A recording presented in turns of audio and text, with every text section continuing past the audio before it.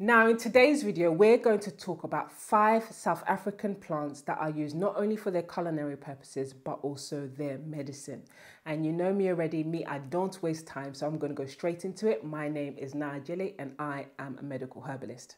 Now the first herb is actually a very popular herb native to South Africa, and it's called Buchu. It's a herb that we learned a lot about when I was studying herbal medicine in the West because it's gained itself a huge reputation. Now, the Khoi people refer to a number of plants as Buchu, but the one that I'm talking about in particular has the botanical name of Agathosma betulina, or you might find it under its older botanical name of Beresma betulina. I'm going to put the name there because you know me already when it comes to pronunciations. And this is a plant that's part of the Rooibos family. Now, the Khoi people have been using this plant for centuries in a number of ways. Firstly, it's been used for urinary tract infections. It's been used for kidney problems, digestive issues, as well as a diuretic. And evidence and research is showing that it is a powerful urinary antiseptic. Now, these antiseptic properties are down to a number of constituents, and in part it's essential oils. And 2 of them I'd like to mention here is polygylone and diasphenol. I'm going to put the name there. It's also an anti-inflammatory, a powerful anti-inflammatory. But the Khoi people have been using it for some other things as well. So it's been used as perfume, and also because it has this black curranty type flavor, it's also used as a flavoring agent. So you might find it used and added to foods. Now, when we're talking about dosage, if we're looking at the dried leaves, we're talking about roughly 3 to 6 grams a day as a tea for certain conditions of the urinary tract. Now, the next herb we're going to talk about is a well-known tea known throughout the world that has been given to us by South Africa. And for that, we thank you. And it's also the national tea of South Africa, and that is Rooibos tea, also known as red bush tea, and by the Latin name, botanical name as Aspalathus linearis. It's from the Fabaceae family, which is the legume family.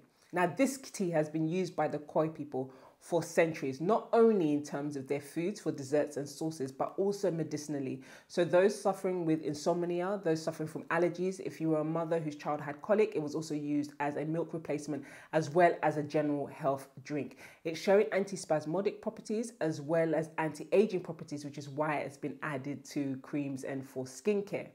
On top of that, it's also got lots of antioxidants, and the 2 that I'd like to mention here are Aspalathus, and it's said to be good for heart health. So when we're looking at teas and their benefits and their uses, this Rooibos tea, you're going right up there. I think I might need to add more of it now. Now, the next plant that we are going to talk about is a plant called wild garlic, known in Zulu as Isihaqa. I know I'm destroying it. I apologize. Please, the Zulu people, don't come and kill me. I'm going to put the spelling there so you know what I'm talking about. It's known by the botanical name as Tulbaghia, violacea. I'm going to put it there. And it's from a family with a long-ass name, which I think is like Amalaidacea. Again, I'm going to put the spelling there.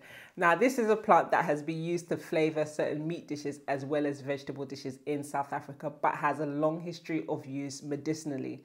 Now, not only does this plant have antifungal, antibacterial, as well as anthelmintic properties, which means it mashes up worms, it was also traditionally used for that reason for fevers, colds, TB, as well as an ingredient that was often added to enemas. Now, this plant is similar to garlic in terms of containing the compound allein, but where it differs is the fact that the main sulfur-containing compound within this plant is called maricymine, which is what gives it its antimicrobial activity.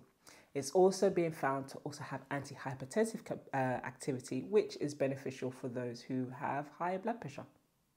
Now, the next plant we call sour fig. Now, I'm going to give you the Khoi and Zulu names, and I'm sorry. So the Khoi name is Gaukum or Gaukum, and the Zulu name is Umgongozi. Please tell me if I'm pronouncing it anywhere close to how it actually pronounced, but I'm going to put the spelling here so you know what it looks like. And the botanical name is Carpobrotus edulis,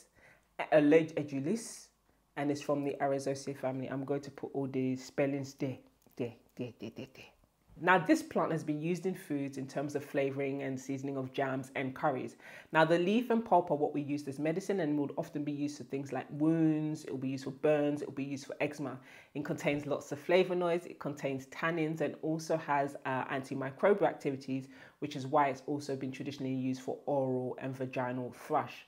On top of that, traditionally it has been used for certain digestive issues as well as TB. And I'd like to read this line in terms of what research is showing along those lines. And that is, research showed that a methanolic extract of this plant inhibited the growth of phagocytose multi-drug resistant mycobacterium tuberculosis.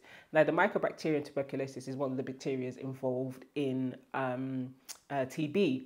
But remember I said phagocytose before I said that. So it was effective when that bacteria was phagocytized, which basically means that the immune system, the white blood cells, had to go and mash it up before this plant was effective. And that might give us an idea of how it was traditionally used and the process that it was traditionally used when it came to TB. Now, the next plant is wild Dagga, also known in various South African languages as lebake in Sotho, umfincafincane in Xhosa, umunyane in Zulu, and known as Leonotis leonurus in Latin, which is the botanical name for this plant, and it's from the Linearis family, which is the mint family, and like much of the mint family, it also has a strong smell. Now, the Nama people of South Africa and Namibia would use the powdered leaf to make small cakes, but there has been a long history of medicinal use of this plant. So, for example, the leaf and the roots will be used for snake bites. Decoctions of this plant will be used for skin issues like boils and eczema. And on top of this, it was also smoked for helping with epilepsy. Now, research is showing that extracts of this plant are hypertensive, as well as anticonvulsant and anti-inflammatory.